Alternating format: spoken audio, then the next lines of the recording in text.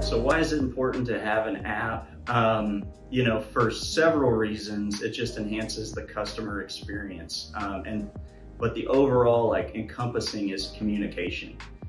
It allows us different ways to communicate with the buyer, whether it's through our floor plans, through our offerings, virtual tours, which we saw was huge during COVID. It gives us a kind of one portal to run everything through, so the customer doesn't have to go searching through for a lot of this. It also enhances our weekly communication. We have a lot of sales teams that they will just start one email that they want to have consistent communication where it's in one spot.